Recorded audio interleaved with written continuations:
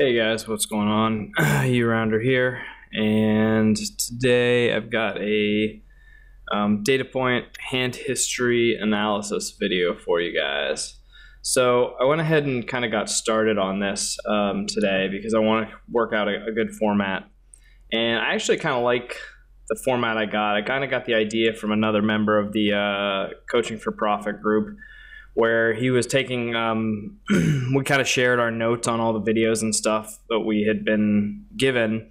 And I saw one person had done a lot of where they'd like take a screenshot of what was happening and then talk through like their notes. And I was like, that's a pretty good way to like do it. Instead of trying to like type out everything that's happening, you just take a quick screenshot of the hand that is being discussed or whatnot, or the grid or whatever it is, if it's a grid in PO Solver. Anyway, instead of what I did here, which is like just wrote sort of what the hand was with no way of, right, like 10-5 of clubs, calling turn, bet, imposition, light, and then kind of going through it. This is sort of a one-off, unless I go back and find this 10-5 of club hand, which I didn't put any information with it that would give me a way to find it. I know it's marked. It's actually like marked as a, data point hand history review hand, but I don't know if I'm going to go back through those too much realistically. However, this I can kind of go through and review some of the hands I made, and so like this one, see how you can see it's highlighted red? That means that I think I made a mistake here. Now there's a couple options. I could submit this hand and send it to my coach and ask him, or if I'm like pretty confident about the fact that it's a mistake, then I can kind of just use it as something to review. I can compare these data points right here, which are all sort of things I found that are sort of, information that I have that tells me whether or not something's correct. Now you guys probably can't see this. Let me just show you real quick with the hand so that, so all I have here is the situation that I think is the decision point. And then right below it, I put the line. So the line is the button raised called and the big blind raised, meaning it's a 3-bet pot. And I think I've decided to put, to clean it up a little bit. So this should, hopefully pretty much as long as I understand what's happening here, it should be good. But if I submit a hand, what I want to be able to do is pretty much just copy and paste this all and then put it in the forum and be done. So that'll make my submission process really simple because I can review, 10, 15, 25 hands, pick the 5 most confusing ones, and then submit those for review. So in this hand, pretty much it went, I 3-bet from the big blind, which no problem. I c-bet the flop, no problem. I barreled the turn. Don't love the turn barrel. There is a data point here that I highlighted that's a turn. Well, one, the turn should be overfolded. And then in 3-bet pots, this is a thing I picked up. I don't know exactly what hand this was in reference to, but I got a note here that says, in 3-bet pots, be careful double barreling medium cards that connect well with opponent range. Opponent range. And don't generate additional fold equity versus pairs. Meaning, this 8 on the turn is a medium card. It probably improves our opponent's calling range since we don't have top pair, right? Like, one of the hands that opponent can be calling with is top pair, so it sort of improves his range more than ours. Maybe, I'm not sure range versus range, but we're the 3-better, he's the caller in position. He is going to have a little bit more like medium strength hands. We're going to be a little bit more polarized towards high cards and air. Like we're going to have like king 4 suited, queen 4 suited, all that stuff. And, he's not going to have those things, but he's going to have like 7, 8, 8, 9. Actually, I don't even remember what he had here. Oh, he had 9, 9, jack. So he hit the straight on the river. Anyway, point is this turn should be overfolded. And so once that turn is overfolded, we can add more strength to the opponent's range.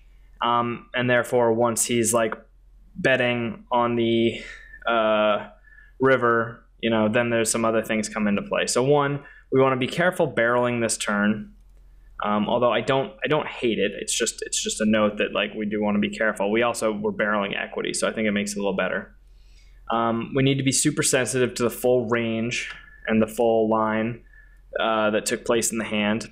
I'm not sure that this wasn't done, but it could be an issue, right? Because the fact that this line is, we went bet, and the fact is this player called twice on a low board that's fairly connected.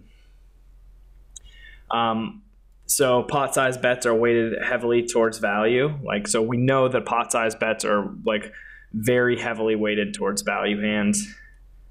And then this is sort of the same thing. This is a kind of, I think I can probably combine these two in my notes. That the taller the bet size compared to the pot, the stronger the villain range. And this sounds like, oh, well, that's obvious, but it's disproportionately true. Yeah, it's disproportionately true. And then players don't thin value bet enough, right? So we don't expect this player to show up here with, ace 10. So essentially there's a combination of things. Players don't thin value bet enough, and do I dominate any of his value betting range? Those two are kind of combined. So I think I could clean this up a little bit in both my notes that I'm drawing these data points from and in the actual data points, but we'll get better as we go. So we don't expect him to be turning a thin value bet into a bluff. We don't think he's thin value betting enough, and that kind of ties into, do I dominate any of his value betting range, right? Is he doing this with ace 7? Is he doing this with 10 6? Right? It's hard to find, there is no value hand that he does this with. So right there we say, okay, he's not bluffing enough, right? So he's way under bluffing, and none of his value hands are beat by us. So if those two things are true, it makes for a very easy fold, which obviously is not what I did, or this hand wouldn't be here. Anyway, so this I thought was a massive mistake. This is a train wreck of a hand. It's when I filtered for my hands at 25 NL since I started playing 25 NL, this was the biggest losing hand. I mean, we were over 200 big blinds deep. Right, yeah, we're 200 BBs deep.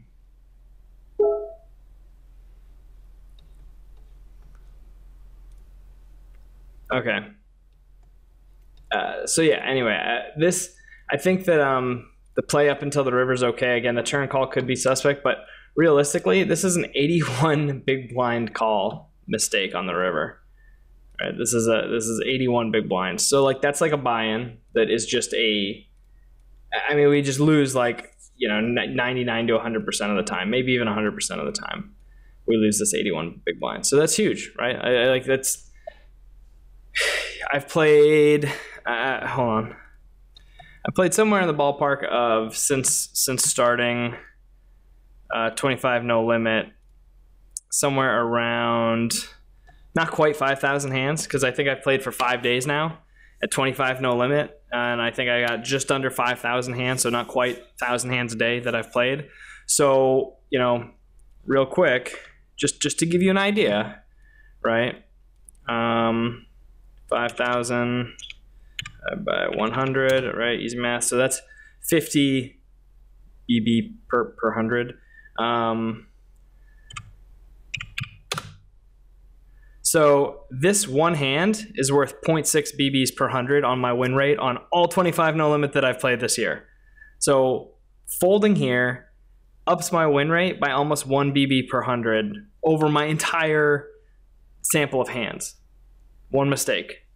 Over 5,000 hands is a 1 BB per 100, which maybe that doesn't sound like a lot, but that's massive, right? That changes your hourly rate significantly. 1 BB per 100 does, and that's just over this sample. This whoa.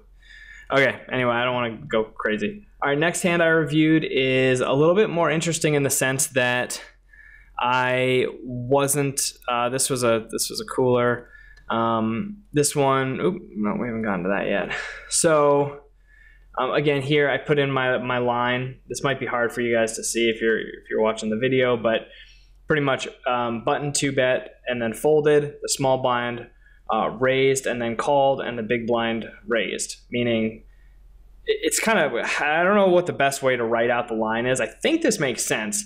The button raised folded, the small blind raised called, and the big blind raised, meaning 4-bet. So that looks like this. It's a little bit weird to see in that format, but I think it makes sense.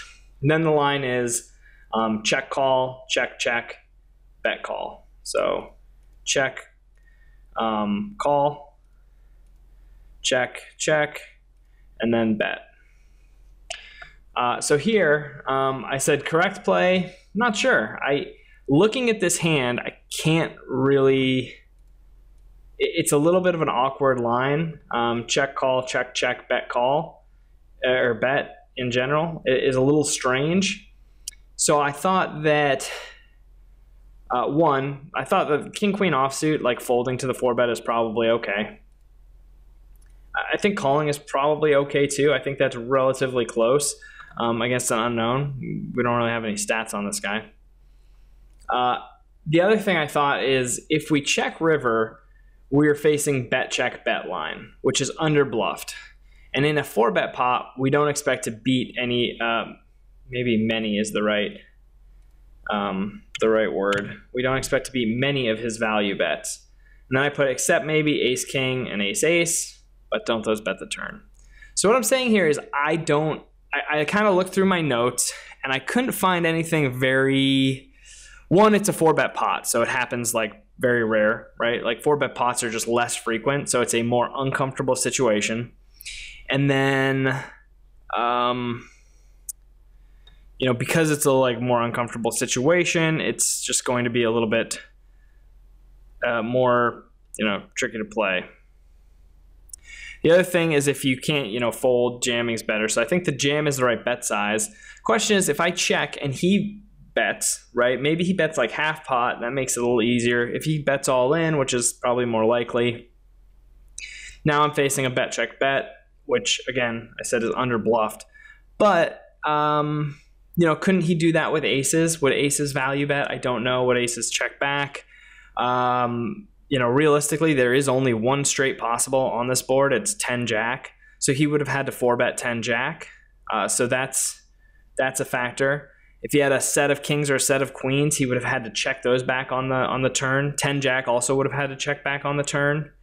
So he would have had to really slow down with all of those value hands on the turn, which is certainly possible. But this is a hand that I'll submit because I'm a little bit lost as to what's happening here.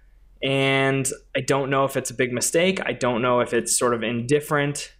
It's just something that I don't really have the confidence to answer. So I think this is a good hand to submit. What I'll do is I'll just highlight that red, highlight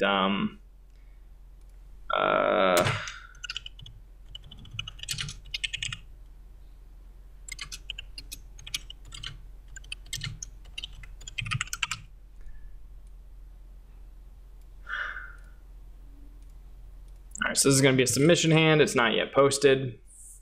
And what I can do is after I submit it, I can come back and add in something after that's sort of an answer. So this, I think, will be a pretty good review tool for me. I like using the images of the spot. I really think that sort of focusing in on one decision point, and most likely the river, right? That's where we've decided the biggest win rate changes come. I mean, like one hand affecting your win rate by 1 BB per 100 over 5,000 hands, that's where your win rate goes, comes and goes. So let's move on to the next one. Looks like we've got a 10 queen. I have not looked at these yet. I looked at the first couple, but now we're on to hand number 3. So let's sort of see what happens. So we're just gonna kind of go fine, fine, fine. This should be a check. What is this? We flop a straight? This should be a check call. We would never raise this board. Okay, I kind of like check calling better here. Okay. Now we should bet. That's fine. Call. And I mean, we've got 50 BBs left. I think we want to bet here because if we check, we allow our opponent to play perfectly, right? Like they can take their 2 pair, ace jack, ace king, and they can check behind those hands, and then they can just bet with their flushes and full houses. So I think I like betting. Yeah, I bet. And he ends up having hit the flush on the river. So, I mean,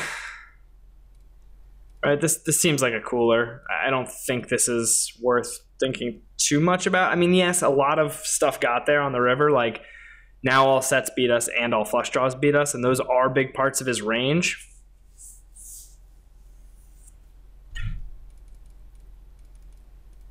So, yeah, I mean, I think it's cooler, but, like, can we really find a check call here? I mean, I would say that's the worst card in the deck. Maybe like a 10 of clubs would be worse or something, right? Like a 10 or queen of clubs, I guess, would be worse potentially. But I mean, that would just make it more split equity. I don't know. I don't know if I want to spend a ton of time on this hand.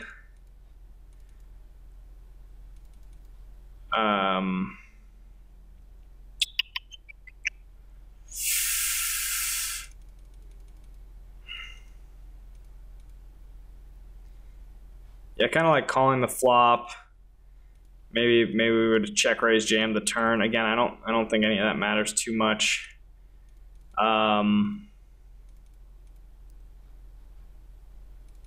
Yeah, I mean, if we check and he jams here, like, do we expect ace king or king jack or ace jack to bet? Can we kind of go into our rules? Like, I almost get the impression during a lot of hands that checking on the river is a good idea for me sometimes because, like, when out of position, because I can theoretically, like, fold, you know, strong hands, because I can sort of evaluate the river well, or at least that's the idea. Is I'm supposed to be able to get really good at evaluating the river and being able to determine that, you know, these things apply across sort of the database, that players aren't value betting thin enough, and that I could potentially make a fold here, you know, make like some sort of huge fold in a spot where maybe like there is less chance, right? So like another thing to think about, and this is why reviewing hands is good, because I can't think about this stuff in game at this point. But when we bet here, ace king, ace jack, king jack, those seem like hands that are more likely to raise. Any set should raise here. So on the river, I think we take a lot of sets out of his, you know, if we give him, you know, say, whatever, however many sets, 3, 6, 9, you know, 9 sets potentially, right? Like we would think that like half or more would raise here. We would think maybe, you know, 1 or 2 of them 3 bets the flop, another 3 or 4 of them raise the turn. And so on the river, out of the 9 possible sets that he had on the flop, maybe he only has like 1 or 2 of those left. Of the 2 pair he had on the flop, maybe he only has 1 or 2 of those left. And then on the river, what do we end up with? We end up with very few full houses, maybe some split equity with queen 10, and a bunch of flushes, right? Because that's kind of the rest of his range, because a lot of the other hands would have already raised. And then, you know, if we check here and he jams, we're sort of deciding, well, what does he jam a straight here, which I don't know, right? I mean, like, I'm not saying we could fold here, but maybe. I don't know. Yeah, now that I think about it, like if we run it that way, in that line of thinking, he gets here with, I would think that most straights would also raise this turn. Right? He only has what, 16 minus 4. Oh, what does he have, like 15? I mean, he has to have called with queen 10 off. So if we assume he only calls with queen 10 suited, which is probably fair, then he's only got 2 combos of that. And, you know, maybe one of those raises on the turn. Or just jams the flop, right? So, like, there's not that many queen 10s in his range. So really, on the river, he just ends up with a couple 2-pair, maybe a full house occasionally, and then flushes. And against that range, maybe we can fold. Now, I don't have time to do all this in-game, but it is worth kind of running through this scenario. So maybe this hand's a little bit more interesting than I at first suspected. And then, like, we would kind of weigh, you know, he gets there with flushes. He can probably find a fold with some of his 2-pair that we don't get value from because of the run out.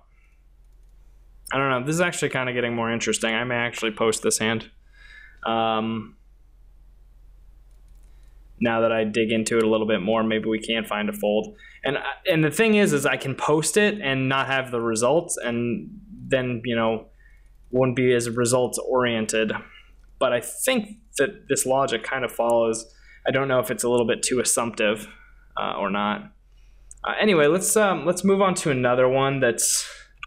I'd like to find one that's like a clear-cut mistake. I'm gonna save this for this hand, and let's go to the river, and I will snapshot this picture, and then I'll kind of come back and do it later since we've already kind of talked through it.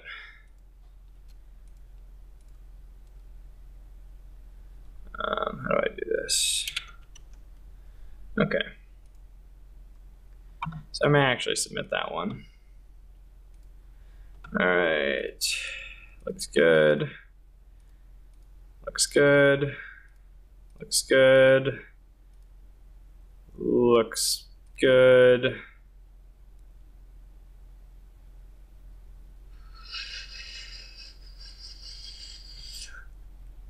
Looks like a good spot to fold. Top 2, right?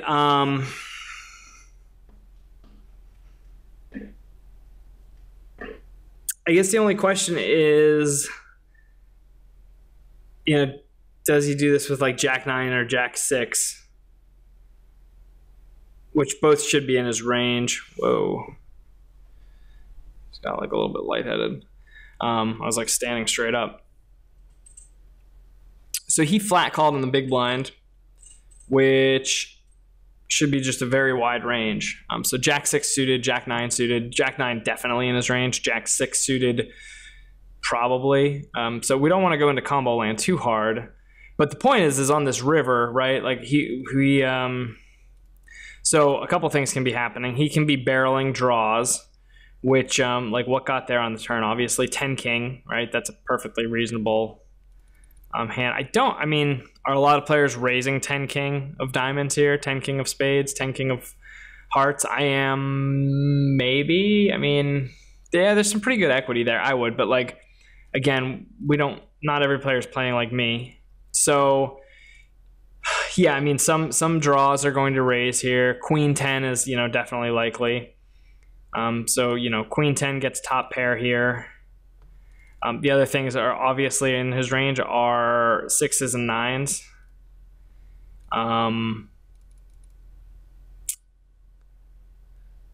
Yeah, I mean, some sort of 7-8, like, you know, 7-8 heart, spade, diamond.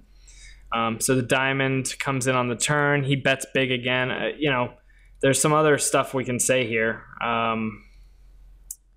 which is, as far as data points, right, that, like, you know, large bets are more skewed toward value. I don't think folding here is necessary. And then the diamonds come in on the river, and, you know, we know overbets are skewed towards value. I think, like, I'm looking at this guy and he looks a little bit crazy, and we've got top 2 pair, but I don't know how many. Again, it's hard not to be a little bit results oriented, because I know that he didn't show up here with Jack 6, or the hand wouldn't have made it through the filter. So if he, you know, it's hard for me to say whether or not Jack 6 and Jack 9 do this, because I know in this particular circumstance that's not what he has. I'd have to go and find some, other profile like this where a guy did this to really know. But I do know that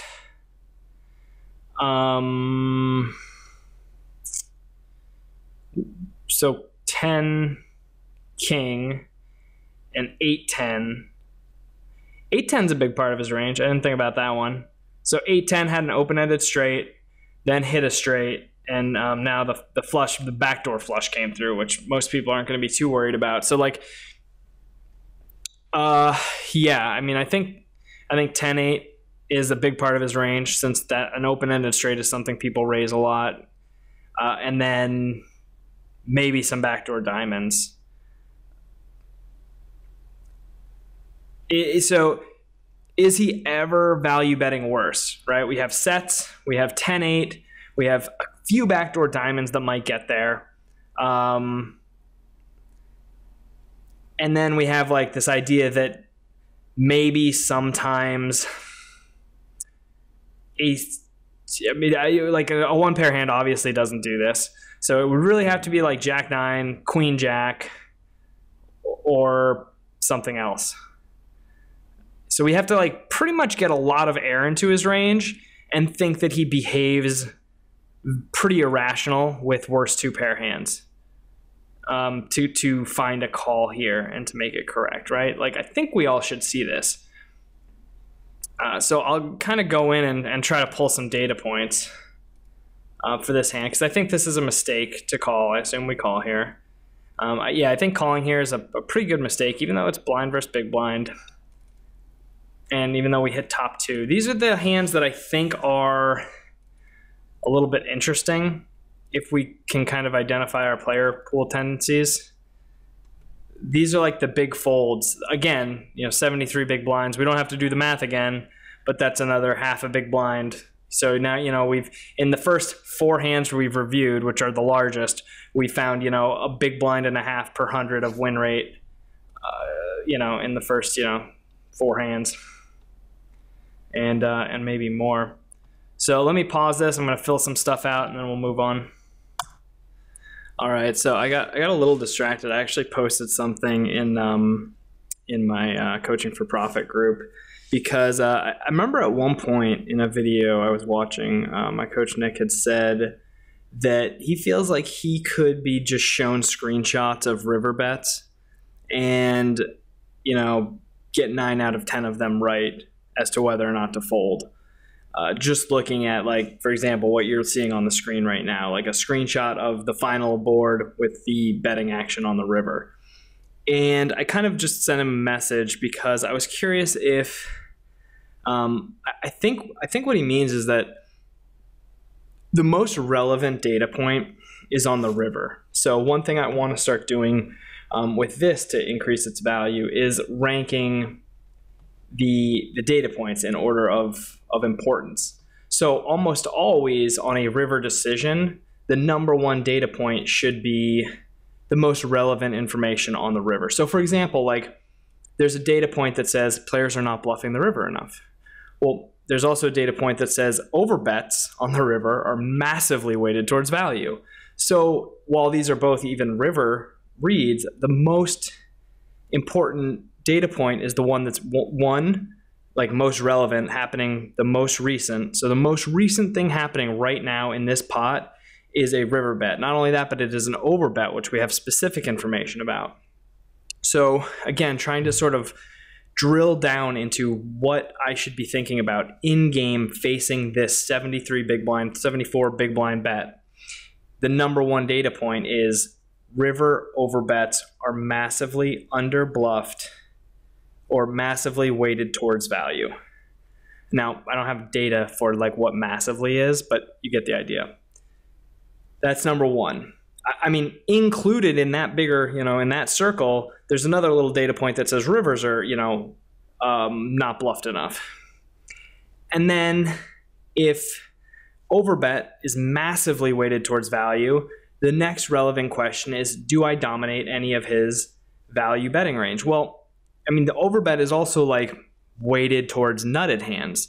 So if it's massively undervalued and sort of massively weighted toward nutted hands, do we dominate any close to nutted hands? And the answer is obviously no.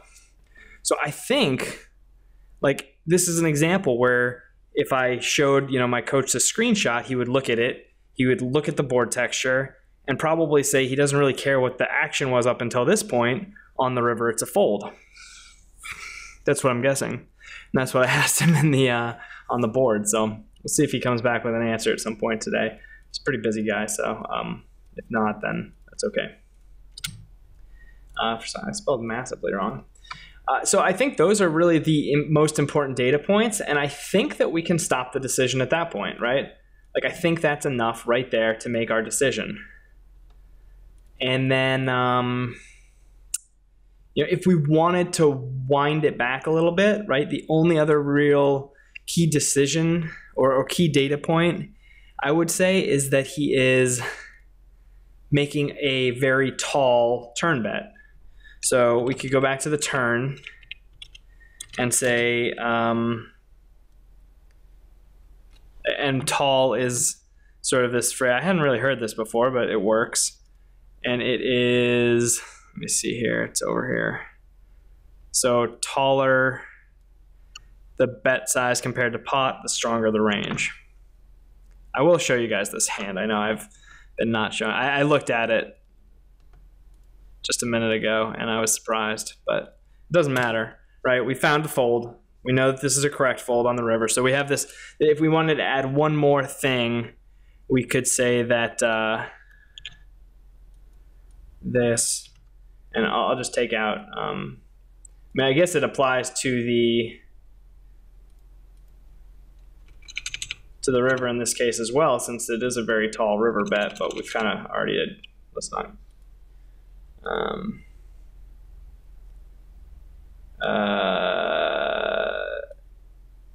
So I'm going to read the guy that wrote. I'm copying this from one of the other students' notes, and he is not. English is his second language, I believe. So the taller the bet size compared to the pot, the stronger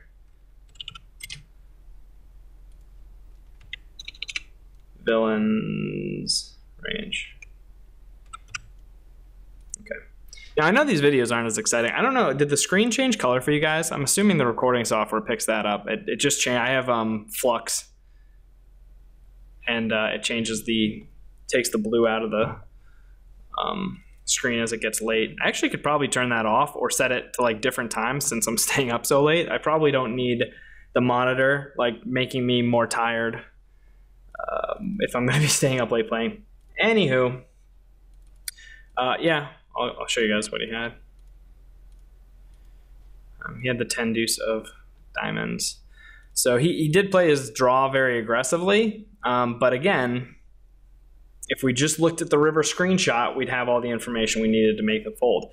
Also, another thing that is I mention a lot is, what happens on certain cards to the number of bluffs the opponent can have, right? If we say, like, we know that, yes, sometimes, like, the diamonds are going to be part of his barreling range occasionally. So when a diamond hits on the river, it does take away diamond draws that he had. So we could also say that on a 3 of hearts river, it becomes a much closer play because he now doesn't have any barreled diamonds. Now, I don't know if that still makes it a fold. I don't know if this player still makes this bet on the river, right? Those are things that we would have to get really assumptive about to know if a player is doing that enough. But I think what you'd be surprised is that I think, totally in assumption land here, a lot of players would just check fold when they missed. Right? I think a lot of players would actually just give up if they missed here. But yeah, on a 3 of hearts, yeah, I think he probably just gives up a fair amount. And if not, then we still are now looking at a sort of different board texture that doesn't have a flush possible. All right, anyway, I think we beat that one to death. So that's hand number 4. We didn't even do any submit. Like, these take a while when I'm doing the video. I mean, they take a while anyway, but all right. 9s. I mean, yeah, 9s are probably pretty close to the bottom of my calling range. I'm wondering how this goes down.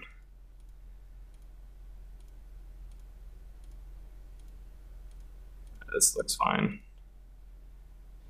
Yeah, okay. Moving on. Yeah, versus button. I could pull up my ranges, but this is probably okay. Oh, I think I remember this hand. Oh, I seem to remember this being, when was this? 11:04 p.m. on the 22nd. This was a couple days ago. All right. Raise is fine, right? We check raise this flop. This is a good flop to check raise. So right away, I actually think there's some data that's relevant. This is a good turn. This is a question a legitimate question I have to ask, because I think there's some conflicting ideas in my head about a low turn card and double barreling and single raise versus 3-bet, and if you check raise the flop and if you don't check raise the flop. So I think that I've got like some ideas that are a little bit tangled, and this is a good hand to illustrate that. So like right now, let's kind of just talk a little bit. Right now, the data point, the most important thing right now on the flop is that he just called a raise. We know that the check raise is overfolded, so he just improved the strength of his hand like massively. We'll use that word again. He very much improved the strength of his hand. Now, here's the problem. We get a very good barreling turn card that if he does have overcards that he called with backdoor draws, which the reason that the rainbow board is so good is because players don't defend their backdoor draws enough. So we don't think he has that many backdoor like flush draws. He probably doesn't have that many just naked overcards that he's calling with, although he should. And then the 6 is, a couple things. Like now, if he did call with like ace-2, ace-4 suited, a pair of 7s, although those are less likely, a pair of 5s, something like that. Mixed feelings on like the 5s, 10s, 9s, all that is probably still not going anywhere. But the idea is that if he did call with like some backdoor draws, whatever, now the low card is essentially a brick. Problem here is that if he did call with like 5s, 6s, 7s, 3s, whatever, now he's got like a bunch of combo draws. If he had like 7, 8, right, like a lot of his calling range is sort of actually connecting with this card a little bit more than maybe normally. I don't know if that's true or if that's just nonsense that I'm saying. It's hard to tell sometimes. And then the other thing is how it interacts with our range, which we kind of think about secondary because we're playing so exploitatively that we're really focused on what's going on with his range more. But then, I just turned a gut shot. So I turned some equity. So I'm guessing I barrel here. And right, so I barrel here and he calls. Now, we have 2 really like strong data points that say this guy has a hand. 1, he called a flop raise. 2, he called a turn barrel on a card that, again, should be overfolded were it not for he already had a very strong range. So probably a bad turn barrel. Maybe not because of the gut shot. I don't know. This is a spot I'm really unsure about. Now we get a jack, which I don't think does anything for anything, and I'm sure I fire here and get snapped off by a pair of kings. So, yeah, not really. Oh, what actually? What happened here? Hold on, did I miss something? So he. Whoa. Okay, so yeah, this is single raise pot. Oh, yeah, and single raise pot, and I check raise, and that's good. Yeah, so I could almost get on board with it. I don't know about the turn barrel. It's probably just a check.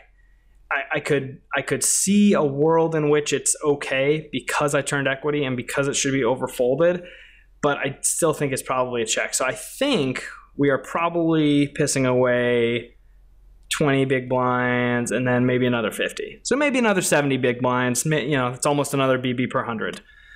So we found, you know, what, almost 3 BBs per 100, you know, theoretically.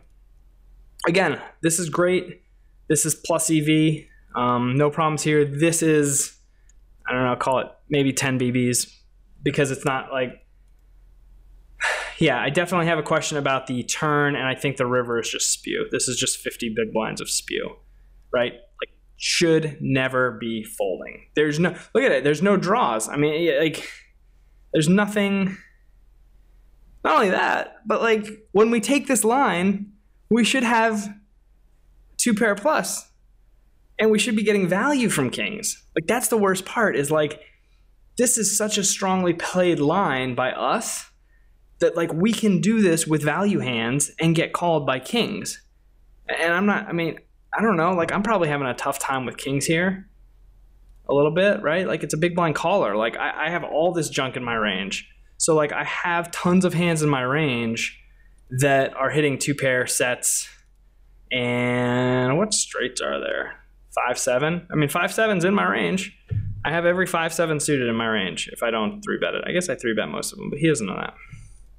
Anyway. Yeah. So like there's a couple like interesting parts of this hand. One, we should have some pretty good value when we do this. We have all sets, right? We 3-bet 8s, I think, but we have 4s, 2s, 6s. You know, all this stuff should be good reasons for us to get a lot of value here from kings and not be bluffing our stack off. Yeah, realistically, from this point on, we should only bet with our value region. So I think I know the answer to that, but I do want to get clarification on the turn. So what I'll do is grab this part and put in what I think is relevant, and then add in at the end like a question that I have about this. All right, so what I tried to do is summarize this. I made this a horrible color, you probably can't read. Tried to summarize this spot right here on the turn. I said that the line is, you know, button raise, big blind calls. We go check raise, and then bet turn. He calls, bet river, we call. I guess that none of that matters. I guess we just care about the bet on the turn. So I said, you know, when we check raise flop, I don't know why I wrote check raise weird. When we check raise flop, we get to the turn with stronger villain range. But the turn is also considered a good barrel card, and in this case gives us equity. How should these 2 data points be weighted? Right, I think that's a fair question. I think the answer is going to be just check and hope that you get a free look at the turn, and otherwise check fold. Again, it's hard for me to not be results oriented because I'm still learning this stuff. So like my opinion is almost just helplessly weighted towards thinking that whatever happened is more likely, whereas somebody who's just been doing a lot of coaching and seen a lot of hands is going to be much less biased and be able to look at this situation, one, not knowing what the villain has, and then two, being able, even if he did know, he'd probably be able to weigh it pretty reasonably. So really good, some good hands, like some lack of better term, some real dog shit play by me in a couple spots, and then a couple confusing spots, and I think some good learning here on just the importance of the most relevant data point. And we're at 44 minutes, so let's try to get through one more hand. All right, here we go. Wait, I think I already reviewed this hand with my group. Yeah, I know what happens here. So this is bad. So yeah, This is a bluff that probably doesn't need to get made. I talked to my group about it a little bit. I can't even think about this hand anymore. This just looks so bad. At the time I said, if he doesn't have an 8, he has to fold here. He ended up having king 10, which is unfortunate.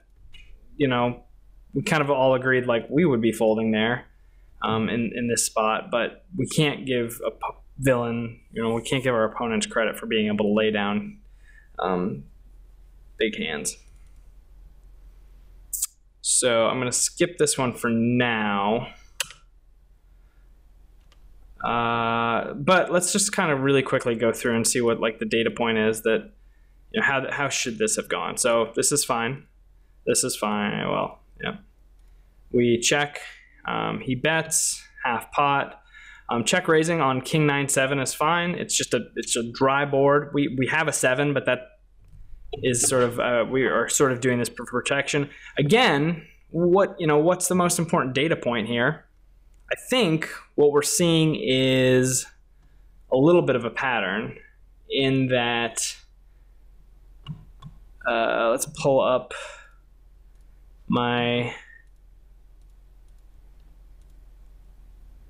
I don't know where I don't even have this data point written down. It's one that I know, but I don't think I've got it written anywhere. So I'll summarize it. Let me see if the other guy has it here. People stab too wide on broken boards. Small check raise is rather value, not enough bluffs. Players overfold, low disconnected rainbow boards. We can attack hard, check raise, etc. Okay, so that's sort of it. So let's copy that and steal that and add that to our stuff.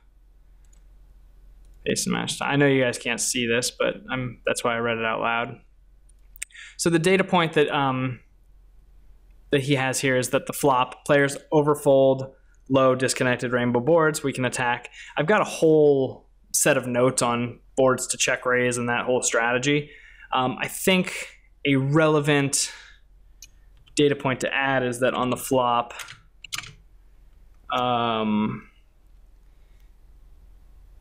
it's implied in that they overfold, but after check raise is called,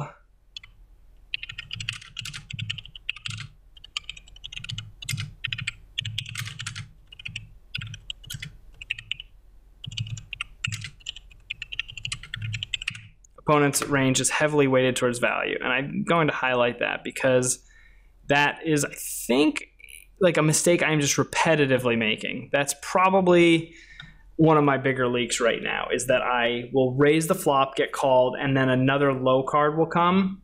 It's literally the same card as the other hand, right? Like it's a 6. Like this is king 9-7, which is pretty dry and disconnected for the most part. This is 8-4, same thing, rainbow. This one's lower, so it's actually a better check raise than the king 9-7, but then we get the 6 on the turn, which is sort of a low blank card. And I'm making the exact same mistake here and barreling. And we don't pick up any equity on this one. And I raise the flop, and as suspected, we get called. We get this like really code red river, which I think I correctly assessed that like our opponent probably isn't on a draw at this point. He probably has like a value hand, like a top pair type hand, and I think I can bluff him off of it. So anyway, I wish I could highlight something red. If anybody knows how to change the highlight color in Evernote, let me know. I can change the text color. I can make that red and bold. There we go. That makes it look like I'm really, really struggling with that point. Okay. So that actually is a pretty good board to review. And because we're kind of picking up on a small pattern, let's try to get one more hand in. If you guys don't like this, if this is not interesting, that's a good sign. This is what I think it genuinely takes to get good at poker. So the fact that it's not all that fun and exciting is very good for people who want to get seriously good at poker. And, you know, take a small time out here. I was talking to my buddy today, and he was, you know, I get pestered a lot about, you know, like, you know, what I'm doing and, you know, if I'm looking for jobs, etc. And right now I'm really legitimately trying to make poker work full time. I've got a little bit of money left, and I'm trying to use pretty much as much time as I can, as much of that as I can, to survive long enough to get good enough at poker to be sustainable. Now, maybe if you followed my channel, like, I've done this in the past. I've done it, you know, for periods of time. But even if you look at those periods of time, even if you go and look at, like, usually it's about a week and a half, maybe 2 weeks of consistent work, if that, and I either get burned out or discouraged by losses. And when I submitted my video to Nick, one of the requirements for the application was a video talking about, like, your struggle, what you've learned from it, and, you know, what you're going to do going forward. You know, what I talked about was that I realized that I'm not good at doing this stuff alone. Like, I can do it on, you know, even like, I use the YouTube channel in a way to keep myself, you know, honest to an extent, but, you know, that's mostly one way. That's mostly me to you guys. And so I said, like, what I really think I learned is that I can't do it alone. You know, I need a group of serious poker players to be, you know, help hold me accountable, and, you know, be there to, like, bounce ideas off, to study with, and to keep a regular schedule. And, like, one of the things that I've been doing in the group is trying to say, like, hey, like, let's find some things that we can have going on our own. You know, we've got the stuff that Nick assigns us, which is, like, a lot of what I'm doing right now, which is also, like, how important is that? Like, it's not just like, oh, I want to go through and review hands every day. For me, it's like, this guy's giving me an opportunity to, you know, he's coaching me, and this is the whole, you know, like, this is what I like. Like, I like just being assigned homework, right? Like, hey, do this, run through 5 hands, send those to me twice a week. Boom. That kind of accountability, that kind of, like, repetition, and someone saying, hey, here's what you do. You need to do X, Y, and Z. Like, that's what I need. I think that's one of the keys to me being successful. So trying to get things like that with the group going also, where we, I did a video where I kind of just, I cut out some of my hands that I thought I played poorly from YouTube videos or videos you guys saw. I just took some of them and cut out a few hands that I thought my thought process was, like, all fucked up on, and, you know, put them out to the group to be like, hey, you know, here's some spots where my thought process was all messed up, and I got some feedback on it. And I said, is this something that we think would be helpful if we did, you know, once a week, uploaded them, and then commented on each other's videos, like just a 5-minute video of, like, 2 or 3 hands, something to get, like, a regular pattern going, regular work going, the repetition. So anyway, while what brought this up was, you know, I was having this conversation with my friend. He's like, yeah, man, but you've been trying to make poker work for months now, and it just hasn't happened. And it's like, that's true, but, and, like, yes, there are, like, bursts of focus, but, like, when I looked at my hands, you know, I could only find, like, maybe 50,000 hands that I played last year. I mean, if I was really serious about poker, I'd be putting in 50,000 hands a month. Which is, you know, or at least, like, 30 or 40. I mean, I should have, you know, from a year, if I'm really serious about playing and I'm playing regularly, you know, I should have at least 100, 200,000 hands. Like, that shouldn't be that hard. A lot of people watching this video probably have, you know, 200,000 hands from 2016. I didn't. So, like, that's another factor, you know. So since the new year, I've almost put in 10,000. I didn't start playing till about halfway through the month. But, you know, now I'm at the point where I'm trying to, every day that I play, I'm trying to play six to 7 days a week. Like I told you guys, I'm taking tonight off. I'm going to go do some social stuff tonight. But, you know, putting in 1,000 hands a day. Last night, I put in more than 1,000. It was probably a massive mistake. The last video that came out will probably be the ending video from that session, which was just a completely foreseeable event that I could have avoided. I think at one point in the video I was like, I should probably stop playing because it's not going well. But these tables look so soft that I feel like it's plus EV and I really should play. Well, it was also like the tail end of like a 5 or 6 hour session or something. So, you know, there's things I need to work on with my mental game. There's things that you know, that might be a mistake that from now on I can, you know, set a stopwatch and say like, all right, I'm starting to play. You know, I've got 4 hours, right? Like I've got 4 hours, you know, if I want to, I can stop early, but I've got 4 hours and that's my limit is, you know, 4 or 5 hours to do the session, right? At 200 and, you know, figure 200 hands an hour, maybe 5 hours is my limit. I can only go 5 hours, not any more than that. Something like that. And that, you know, ensures that I get my 1,000 hands, or maybe I only go to 1,000 hands. Anyway, point is that this is the type of work, and I've been doing it for not quite a week. So even right now, like, it feels like, all right, I'm putting all this work in, I'm doing, you know, good work. And like literally after a week, I feel like I'm playing better. I had a session last night where at one point I was up 8 buy-ins. And I talked about this during the session. Like, I quit poker years ago for, like, you know, I couldn't play anymore because I lost 7 buy-ins in a week when I moved up to 100 NL the first time. And last night I was up 8 buy-ins in one session and, you know, then played too long and gave 6 of them back. And obviously I was pissed about that, but still up 2 buy-ins, still a winning session. So, you know, the point is that, like, yeah, I've been trying to do this a lot. I think I've been going in a lot of wrong directions, and, you know, this feels like a good direction. So I'm going to keep going into this direction and focus on the process and try to let the results take care of themselves. And that's always been, you know, a goal, but it's always been very hard to do, especially when you feel pressured because of time restraints. So, I don't know. A little bit of a digression. I'm going to keep going. I'm going to try to do one more hand. But again, like, this type of work over and over again, combined with, you know, playing 1,000 hands a day, is not something that I've been doing for 4 months, right? Like, yeah, I've been playing some hands. Yeah, I've been doing some work. I don't know if all the work is all that productive.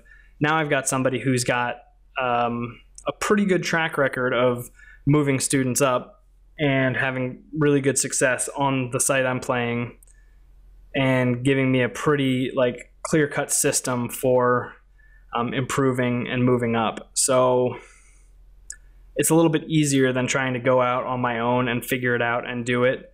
It's, yeah, it feels pretty good. So anyway, hope that's not too, you know, touchy-feely for you guys, but oh well, my channel. All right, this is fine. This is like a standard third C-bet. Once called on a monotone flop. I don't know if I've ever seen this rule anywhere, but I'm guessing that monotone flops are overfolded. I haven't figured out in hand to note exactly how to filter for stuff like that, but I would guess, one, that's going to come out in Nick's night vision pack when it does come out, which I'll probably be getting. And then 2, it just makes sense, right? It's hard to defend on a monotone flop because you don't have very many backdoor flush draws or flush draws. All right, so we turn a gut shot. He checks. I'm guessing we barrel here. I'm not sure I like that. I kind of like just checking back and realizing we don't have much equity, but, you know, again, if the flop is overfolded, it's an ace-high flop, so it's probably overfolded anyway because it's ace-high, and then monotone probably adds to that. And then, you know, we just can't expect to get a whole lot more folds on the turn. And, oh.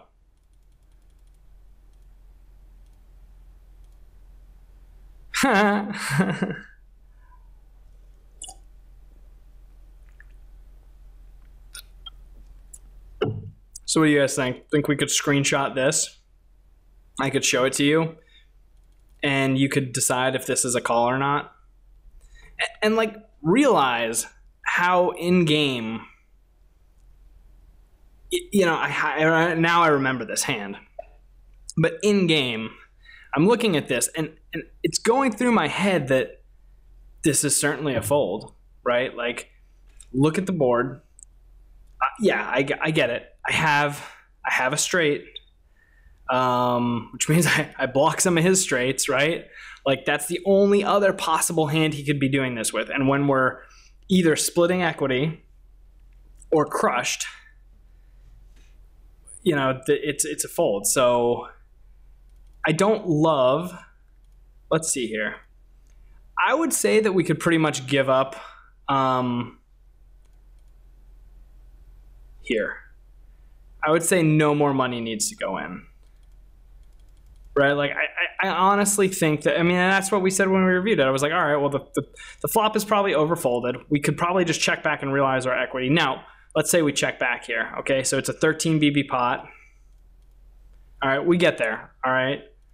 Now we just check back the river. So what's he going to do? It's a 13 big blind pot. He's going to bet. How much is he going to bet?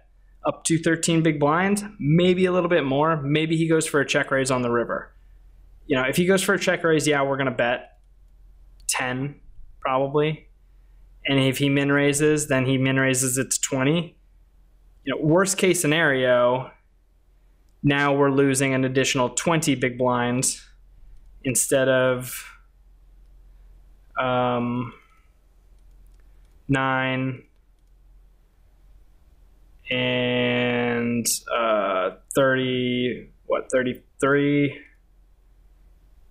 and well 9, so 62, right? So we lose 20 big blinds instead of 62 big blinds. So there's a 40 big blind swing. I get it. The math I'm doing on the big blinds is not particularly accurate, but it is kind of useful to think about, right? If we play that line, if we look at the hand and kind of play it how we think is correct, worst case, right, is we probably lose, you know, 20 big blinds. Best case is, you know, we only lose another 10. You know, if he bets, if he leads river, which is kind of likely, right? Because we check back. So now it looks like we have a reasonable value hand. So he may just want to bet and try to get value from our aces. So he bets 10, 12, 13. We kind of are forced to call. And we lose, you know, 13 instead of 60. Again, there's another 50 big blinds. That's another half BB win rate. You know, we're almost up to like, what, 3.5 big blinds per 100 of win rate that we found in a few hands. So, yeah, I think there are other mistakes on this board, like this bet. And, I mean, might be a smooth check back here too, but I think we're kind of assuming he doesn't have the flush based on the way he's played it. And then, yeah, you know, we can save ourselves 24 big blinds here by folding, because do we beat any of his value range? There's just no way that, you know, ace queen is raising this river. And if it is, like, okay, but we have absolutely, that's way too assumptive to think that two pair or a set would raise this river. There's no other straights. We blocked the other ones. So we just have to sort of be like, all right, well, I guess this guy slow played a flush and fold. I think. So. All right, well. I'm going to put some notes on this hand. I don't know if it's a hand worth submitting, because I don't think I have too many questions on it. But I want to note down that this is sort of the same idea of me not respecting the data point that a certain thing is overfolded. So one, I need to confirm that the monotone board is overfolded, and then two, if I confirm that, you know, then I need to confirm that, like, again, the gut shot equity doesn't outweigh how strong our opponent's hand is on the turn. So that's like the same idea. So now it's kind of 3 different times that the same thought process has led me into trouble. So if 3 out of the 6 biggest hands I've lost since I started playing, like this year, using this system are from that data point sort of mismatch, then it's something I definitely need to get straightened out. All right, guys, I hope you enjoyed this video. If you didn't, that's perfectly fine. I don't, this is mostly for me, and if you guys enjoy this kind of work, then great. Otherwise, no worries. Yep, I will see you guys next time. I'm gonna probably try to do more of this work tomorrow, and then I'll do another session late tomorrow night, and we will try to clean up and integrate all this stuff tonight, tomorrow morning, maybe go for a walk, and then tomorrow night, hopefully some of it's been integrated and we'll be able to actually attack the tables with some of these ideas a little more solidified, a little bit more concrete, make sure that we don't play a session that's too long, make sure that we stay focused the whole time, and get our 1,000 hands, let the results take care of themselves. Hope you guys enjoyed this. This is U-Rounder. Till next time, keep on grinding, keep on studying, keep on having fun with poker.